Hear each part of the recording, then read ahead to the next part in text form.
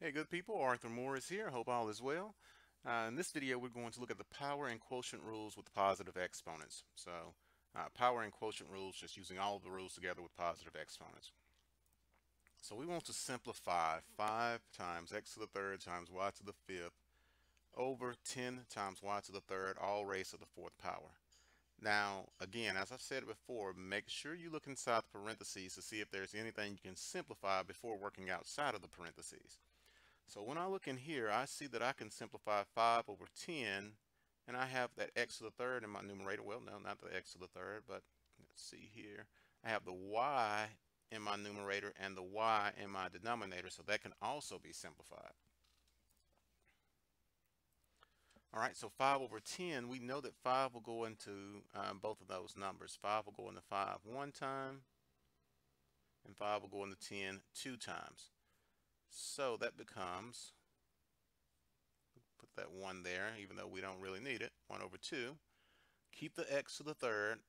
Use your quotient rule for the y to the fifth over the y to the third. Remember, that means we take this exponent in our denominator and subtract it from the exponent in our numerator. So that will give us y squared in the numerator. Now I'm going to clean this up a little bit. Since we have other factors in the numerator, I don't need the 1, and I'll just move the 2 over just to make it look a little nicer. So all raised to the fourth power. So I simplified the 5 over 10.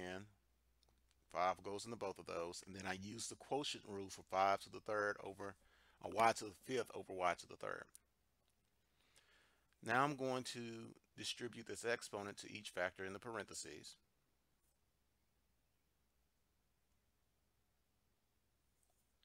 All right, so we have x to the third raised to the fourth power,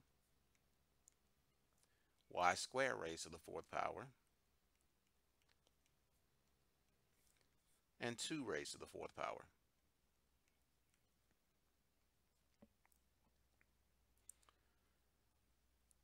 Okay, so now in my numerator, I need to use my power to the power rule. So remember, the power to the power rule says that you multiply the exponents. When you have a base with an exponent raised to another exponent, you multiply the exponents.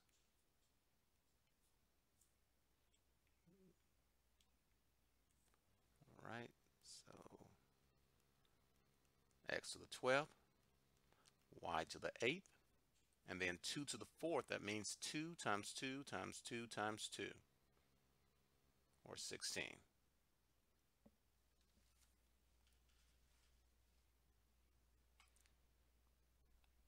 All righty, let's look at another one.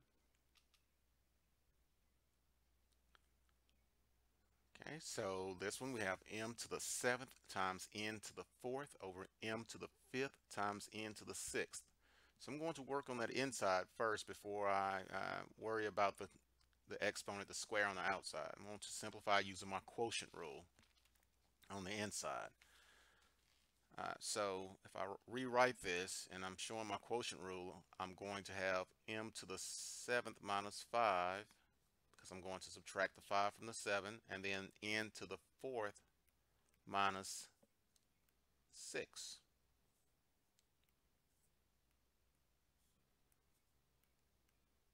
Okay. So if I simplify that, I now have m squared, m to the 2nd, times n to the negative 2nd.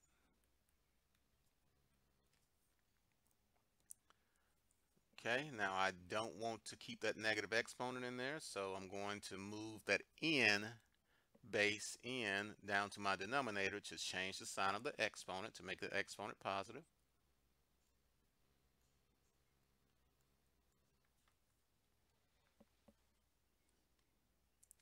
Now I'm going to raise both of those to the second power. So I completely simplified inside of the inside of the parentheses, and now I'm going to raise each one of those to that second power.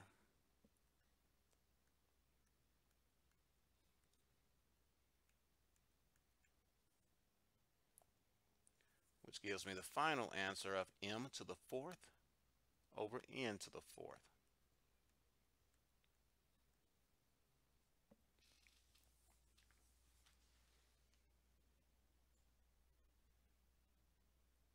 Alrighty, let's look at one more. And you may want to pause the video here and try it out for yourself.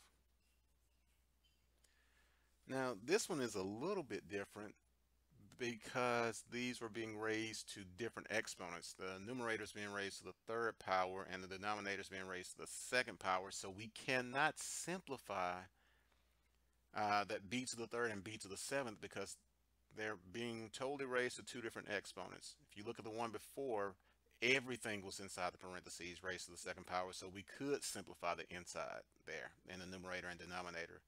On this one, the numerator and denominator are